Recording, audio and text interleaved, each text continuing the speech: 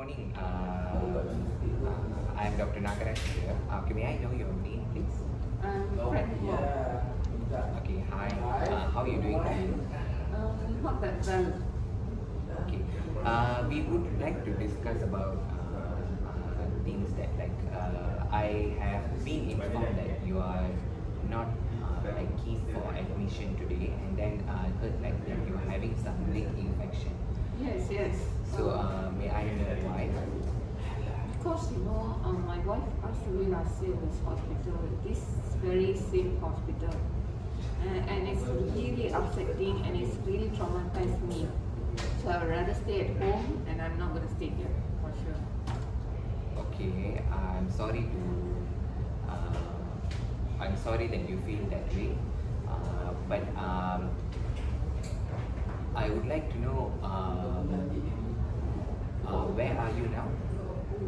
I'm staying my bicycle myself. Okay, I mean at this point of time, where are you now? Where are you now? I'm in the hospital. Hospital. Okay, what is the time? Time is 1 p.m. May I know who am I? You're the doctor, right? Okay, alright, good. Okay, so apart from that, do you have any other concerns? So if I don't stay here, so what is my next option? Okay, for now, based on the examination that we have done, that you're having a leg infection, which is actually required intravenous antibiotics. So probably you need to get admitted and stay in the hospital for at least 5 to 6 days. Okay. But then I cannot sleep in the hospital. I really cannot. Is there any better option than that?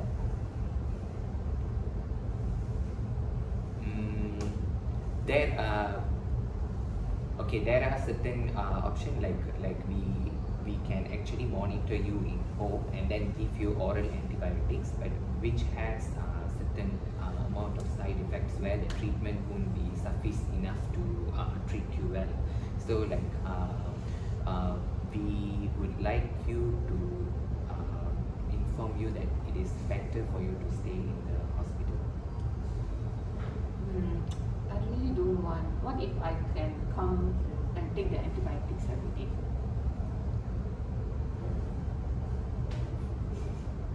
That is actually impossible. But do you really want to discuss with your family members first about your decisions? Because this treatment is not only about your antibiotic therapy, but also we will give you IV drips and other things as well.